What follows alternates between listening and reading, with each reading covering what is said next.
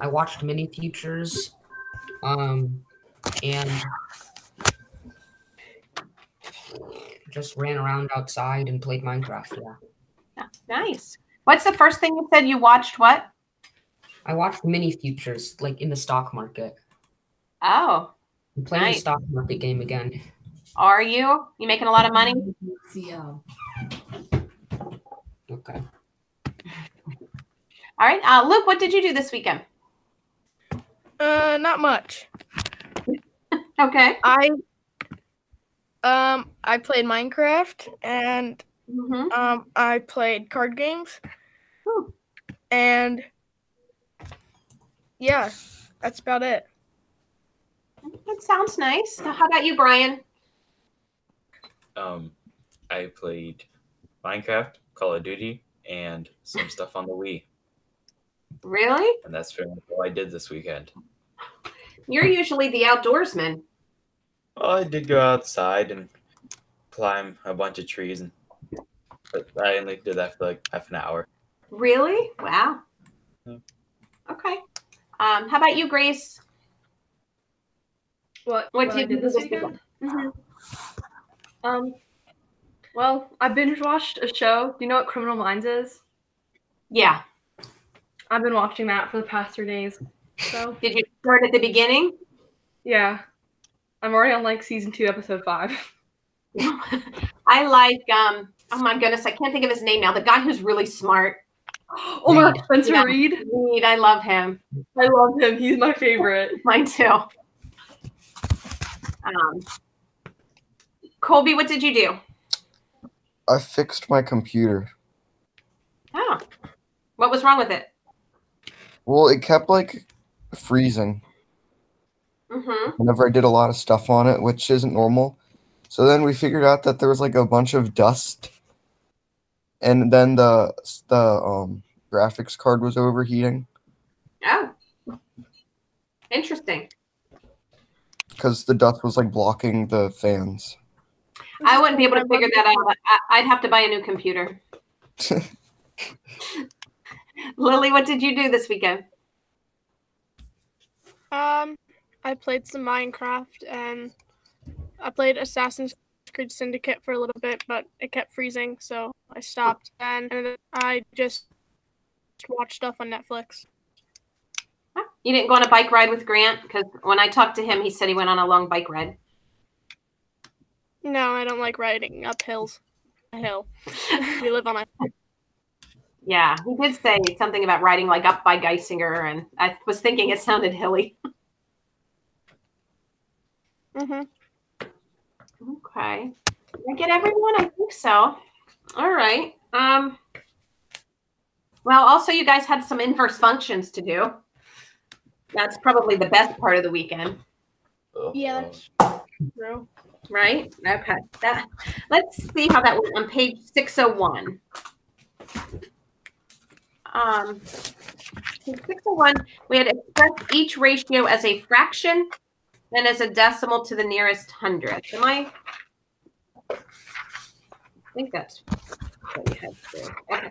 Now, page 601, numbers 12 to 15. I wrote down the wrong numbers. 12 to 15. Okay. Oh, yes. We're finding angle Z to the nearest 10. Okay. I'm going to pull up my list and start at the top. That gives me Aristotle to start number 12. 33.7 is angle Z. Yes, good. 13, Brian. 44.4. Good. 14, Colby.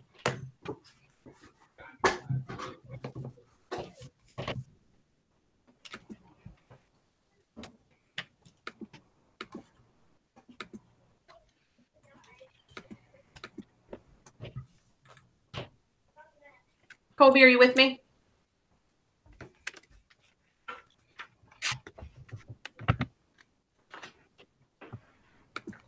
Hello, Colby. Colby. Oh, sorry, I was in the restroom. Okay. I'm pretty sure the whole time I was in radians.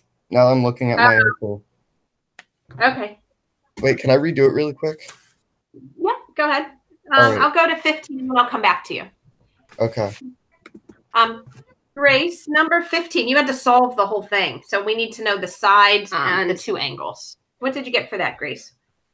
Um, All right. What'd you get for this? I got 48.19. For the side, yeah.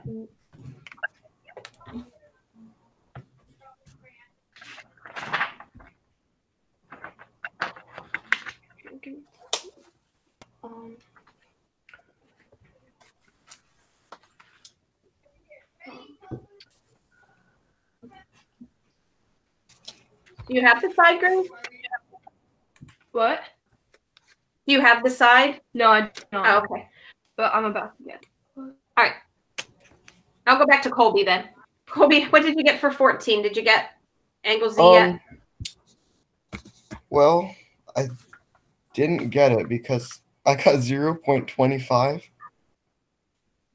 Wait, I think I used the wrong thing. Wouldn't that be sin, or would it be tan? It's going to be sine, but you're going to have to use inverse. Oh, yeah, sine. Oh, yeah, inverse. That's the issue. So inverse sine.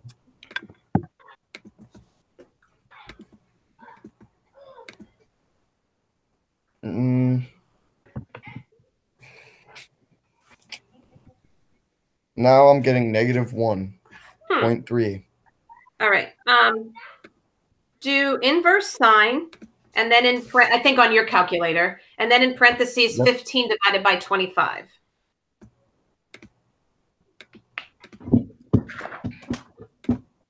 Is it negative 4.6? No. Are you in degrees or radians? I am in degrees. Okay. Can you hold your? I can't see anything for you except for I can't tell what that is, like a dinosaur. Oh wait, I must have turned off my video. Oops. Yeah. All right. Okay. There you are. All right. Let me see what calculator you're using. Can you hold it up? I'm using the one on my Chromebook. On your Chromebook. Okay. So did you just Google calculator? Yeah. All right. Let me get there. Okay. So if I do that, and then the first one that just pops up, okay. So if you're using that one, do 15 divided by 25 equals, which you'll get 0.6, and then hit inverse sine. So inverse sine of 0.6. It should come up like, does it say arc sine? Yeah, and I still get 4.559. Really? I'm on the same thing. Hang on, I'll share my screen with you. All right.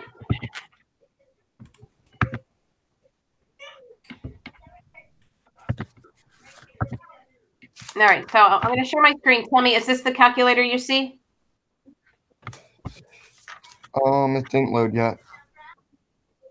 Okay.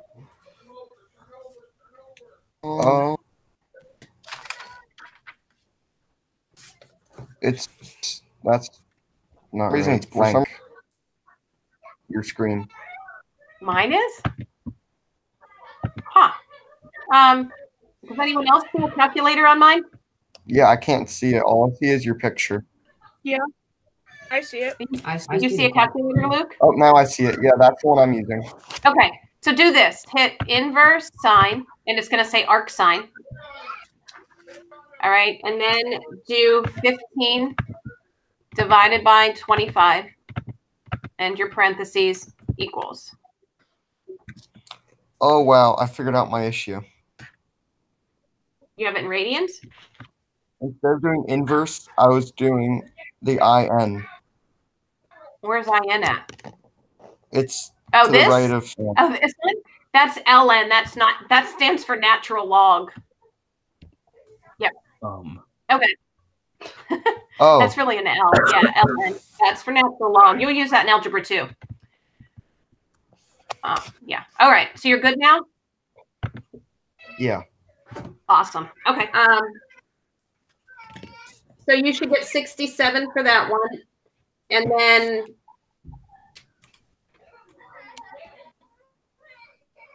no, not that one. You should get 36.9. Sorry. What was that? Why am I getting 64? Am I doing the wrong one?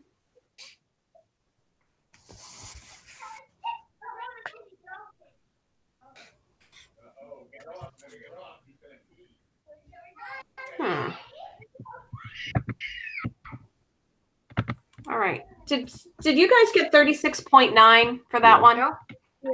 Mm-hmm. Yeah. All right. Why am I getting 64.3? Maybe I wasn't in degrees. All right. Who is that I'm hearing in the background? All right. All right, Grace, did you get side RS? I don't know. Wait, so what would the, because I feel like I have the wrong like equation, but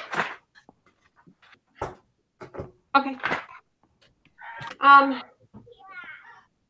For RS, so you're going to take your hypotenuse, which is 9, and square it. yeah, a squared plus Which is 1. And you're going to subtract. Okay. You're going to subtract 36. And you'll get 45. Okay. And then you want to take the square root of that.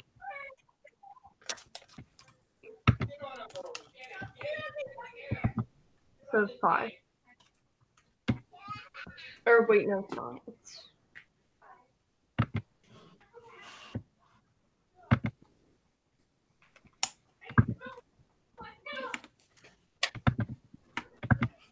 6.7. Yep, good. Okay. How about angle S?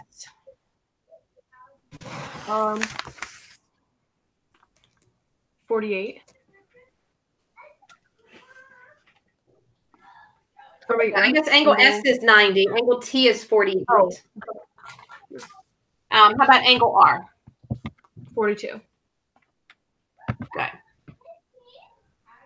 All right. So that is those. And then you also did 36 to 45 odds. That way you could check in the back. Did you check in the back? No. The only one I checked for was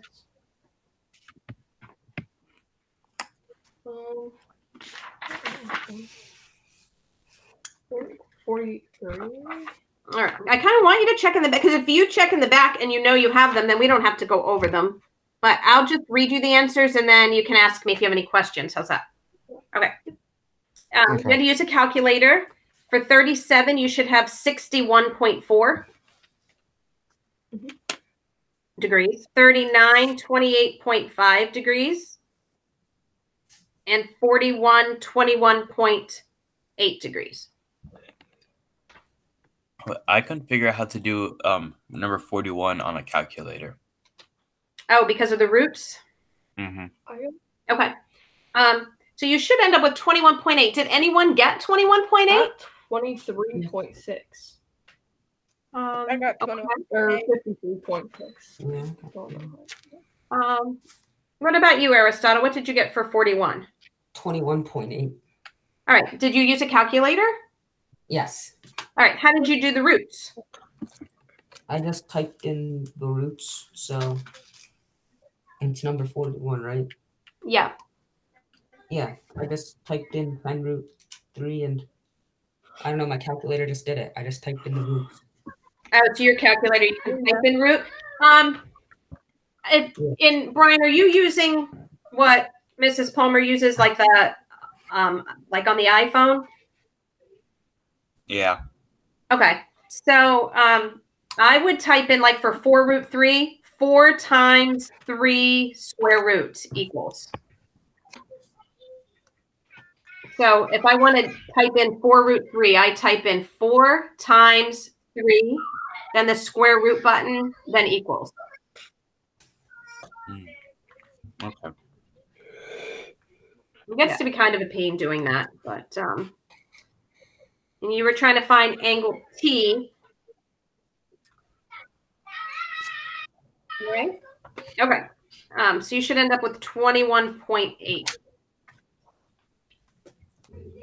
43, WX equals 15.1, XZ equals 9.8, and the measure of angle W equals 33 degrees.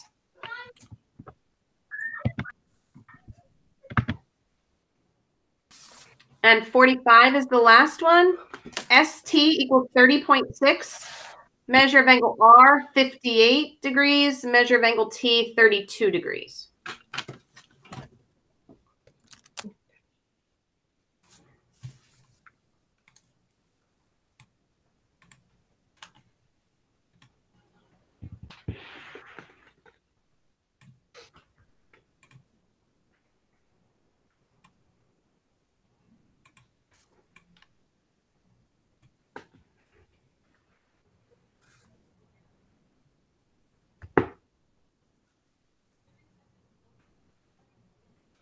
All right, Brian, were you okay with 41? Were you able to get 21.8, or do you want me to go over that whole problem, like using that calculator?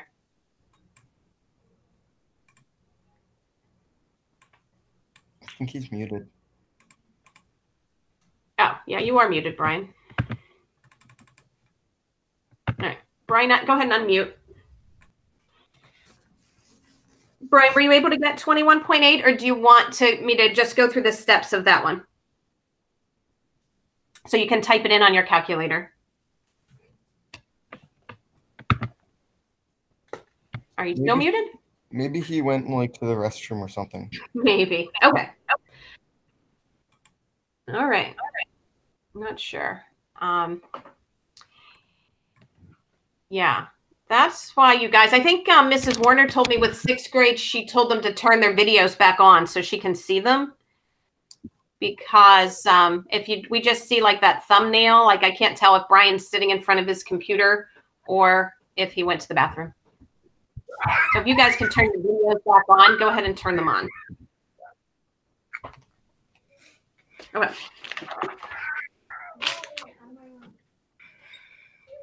Okay. So we're midway through our chapter, and I want you to turn to page 607. If you look at numbers 1 through 4, you'll see, oh yeah, remember geometric mean. And then numbers 5 and 6 is writing similarity statement. Number 7, finding XYZ. Right. All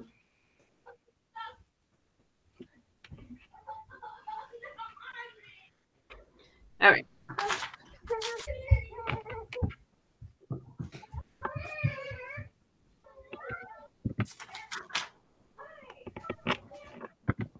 Right. So let's look at number 1. How do we find the geometric mean, Colby?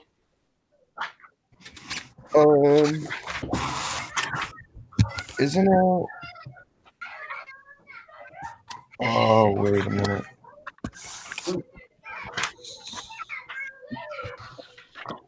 Well, don't you need the is it sign? Wait, are you on page 607? Yeah. Okay. Do 12 times 3. I don't remember how to get the geometric mean. Do 12 times 3 and then take the square root. That's what it was. All right. So that would be 36.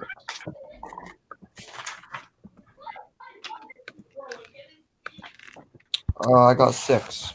Yeah. For number 1. That's how you do those. Okay. Let's go to number 5. Okay, write a similarity statement identifying the 3 similar triangles. So remember, for number 5, they're showing us there's like the very large triangle, and then they draw an altitude, And then there's like a smaller triangle and another triangle in there that's bigger than the smaller one. So if I start off with the big triangle and I call it triangles PRQ, okay, that's my big triangle, triangle PRQ. All right.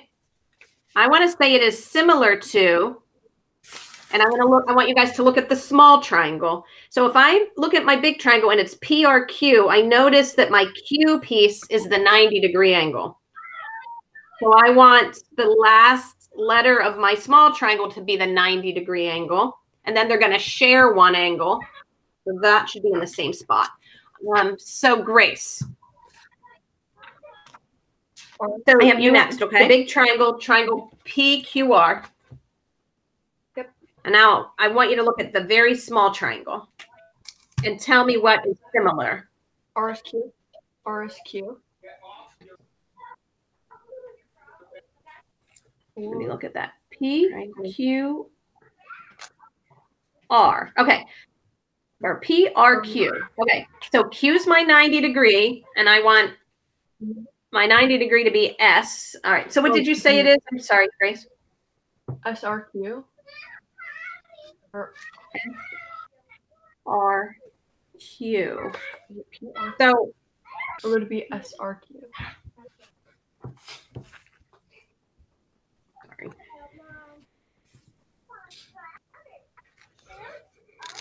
I think I said it two different ways. Okay. I'm going to write it down and show you. Okay. Triangle PRQ is the big one.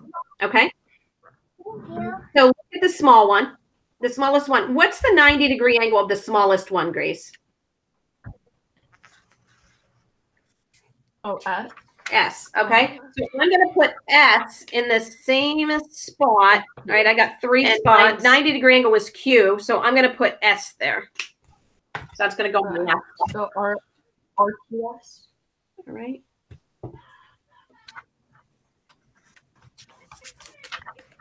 What angle do they share? R. R. So I'm going to put R in the same spot R was. QR. Okay, because they share that angle. All right, and so my other angle must be Q. Okay. Now I'm also going to make it similar to that triangle on the left-hand side. It's a little bit bigger. Okay. What is the 90-degree angle of that one, Grace? Of the triangle like towards the left? Q. Well, this is like triangle PSQ. So that isn't, Q isn't 90 degrees because it's cut in half. So S. S. S is the 90-degree. So I want it to go in that 90-degree spot, which was the last spot.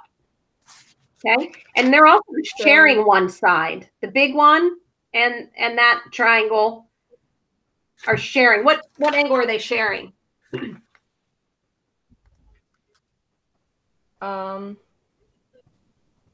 Q. They're not sharing Q because in my triangle, like if I'm looking at the left triangle, that Q gets cut in half. I'm looking at like the PSQ. Yep, they're sharing P. So I'm going to put P in the same spot as my original. And that means I have to put R in the middle. So that's your similarity statement for number 5.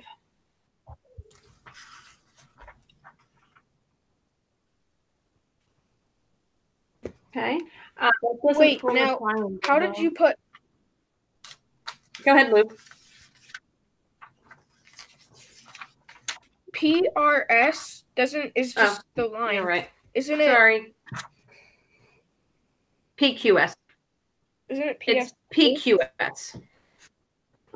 Oh. What page is this? 607. Ryan, you're back. Where did you go? To the restroom. Oh, okay. I've been trying to find it. Yeah. It's okay. There it is. So for tomorrow, I want you guys to do 1 to 11, and we already did 1 and 5. All right. So basically, the left-hand side on page 607, just to review those first 2 sections. Okay. So it's like numbers 1 to 11, except we already did 1 and 5. So I'll just give you 9 problems. Okay.